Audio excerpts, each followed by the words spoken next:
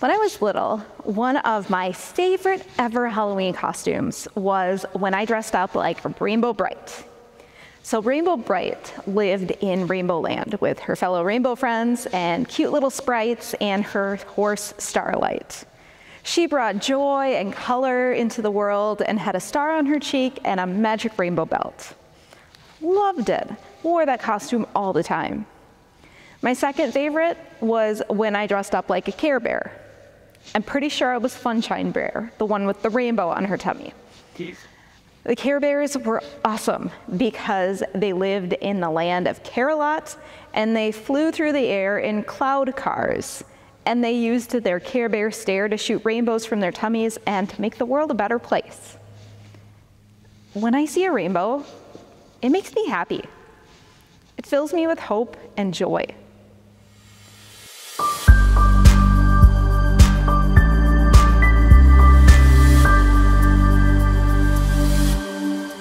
Hello, I'm Pastor Stephanie Christoffels, the pastor for worship and engagement at Bethlehem Lutheran Church in St. Cloud, Minnesota. And I want to personally welcome you to this online worship opportunity. At Bethlehem, we strive to follow in the way of Jesus in welcoming everyone for who they are, just as they are. No matter how you are feeling, weary, stressed, joyful, rested, or something in between, we trust that God will meet you in this time of worship. As we prepare for our time of worship, we are gathered in the name of the Father, and of the Son, and of the Holy Spirit. Amen.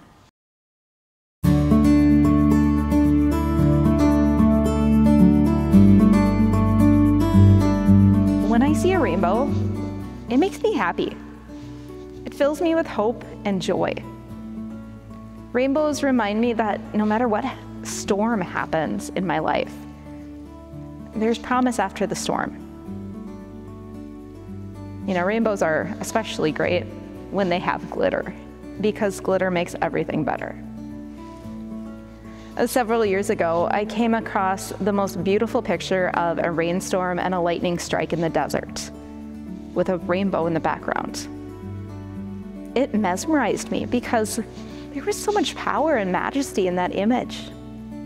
You had this storm with this lightning, this powerful lightning, but yet this promise with the rainbow shining through.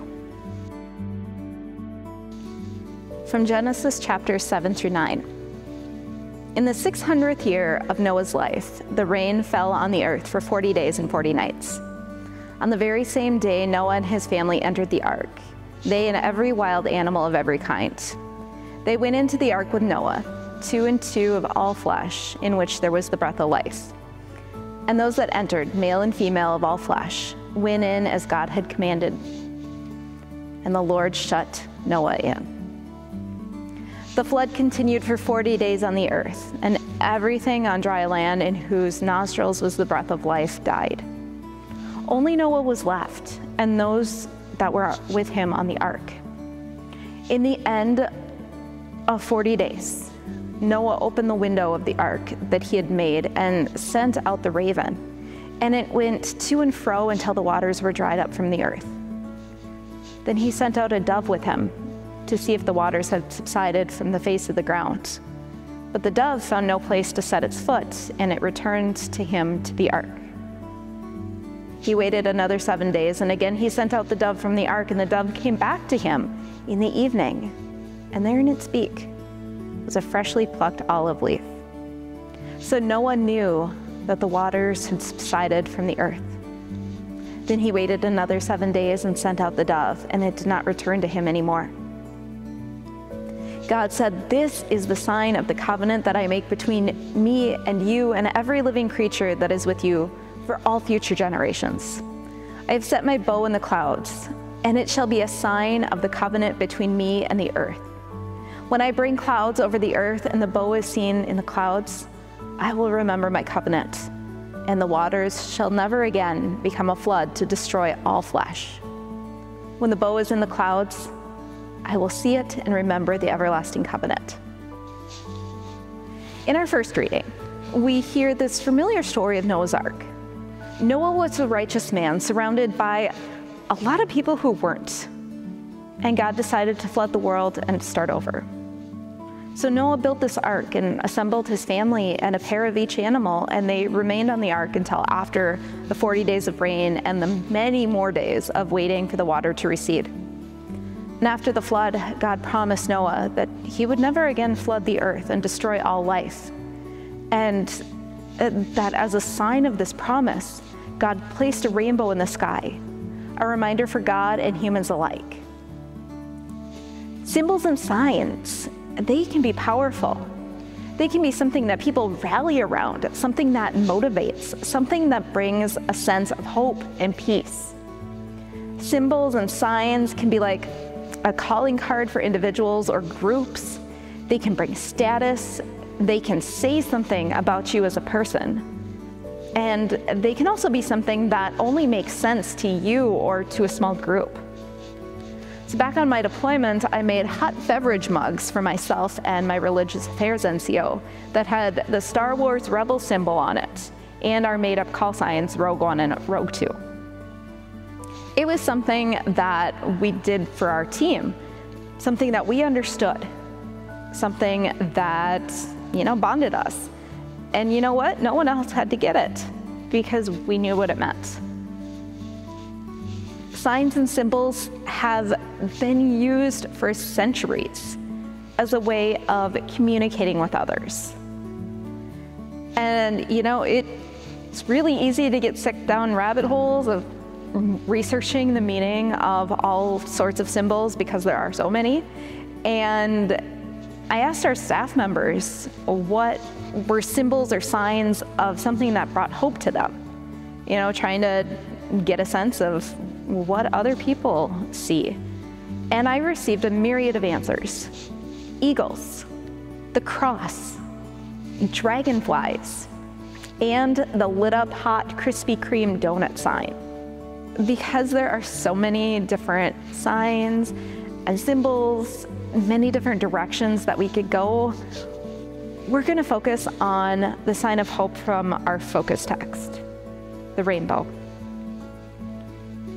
Where do you see the rainbow as a sign of hope today? So I mentioned a couple of television shows that prominently featured the rainbow. You got the Care Bears, Rainbow Bright, and there's Reading Rainbow, My Little Pony, rainbows and unicorns and glitter and fairies, and all of those things. They're often seen together and as something that brings happiness and joy. Other ways that rainbows are used. Babies who are born after parents have experienced an infant loss are called rainbow babies.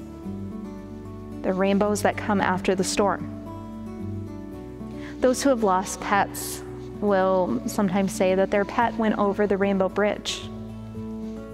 Rainbows are a sign of inclusivity and diversity and used in the LGBTQ community. In many cultures, rainbows are seen as a link between the earth and the heavens.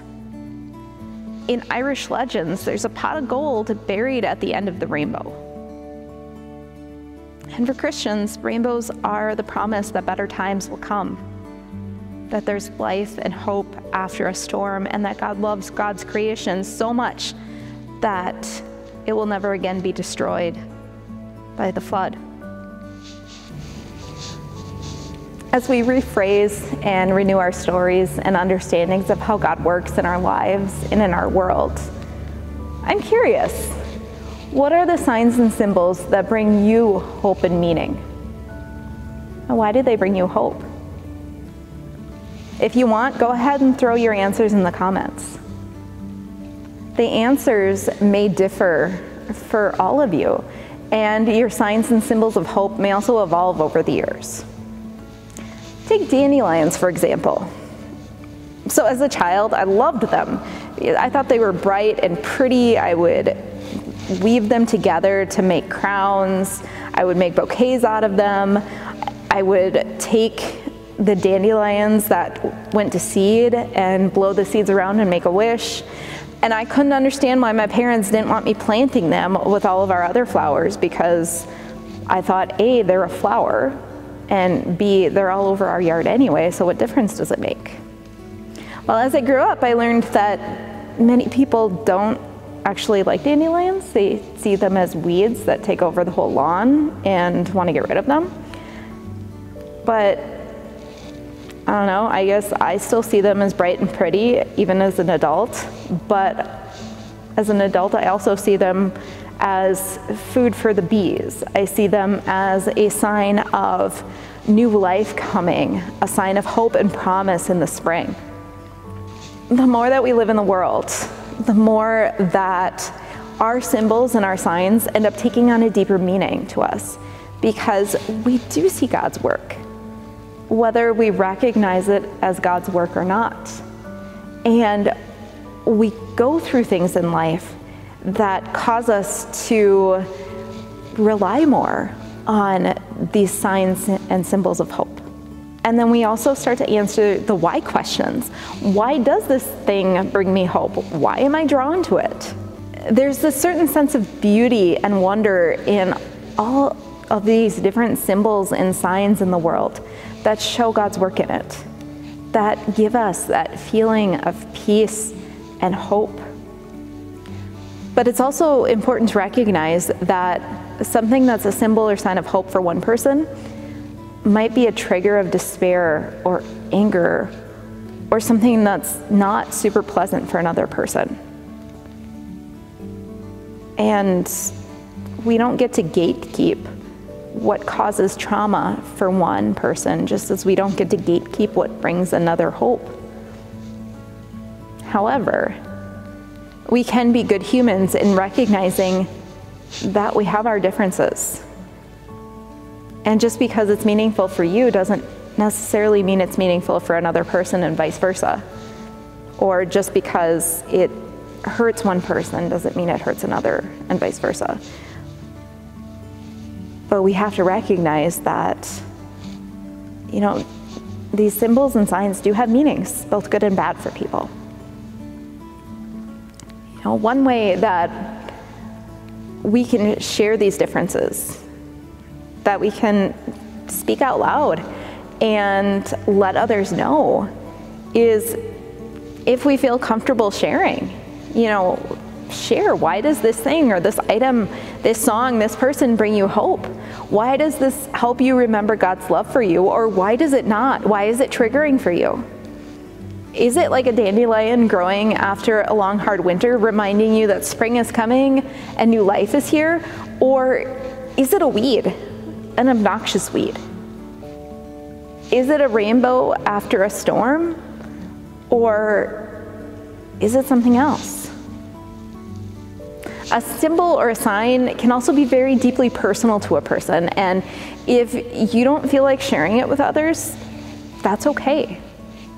But over the coming days, I encourage you to take a look at the world around you and ask yourself, what is it that brings me hope?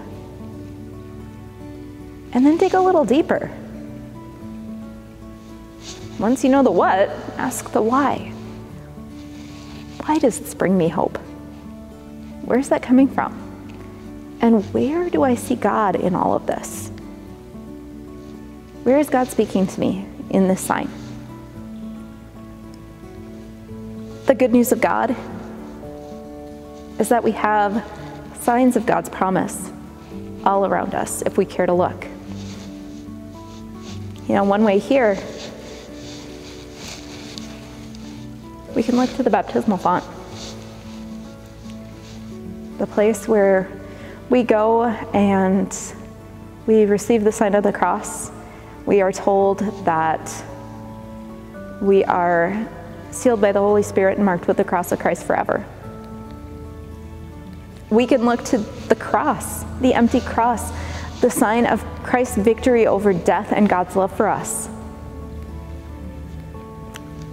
And if we happen to see the end of a storm, we can look into the sky after that storm, see that burst of color coming from above, that promise from God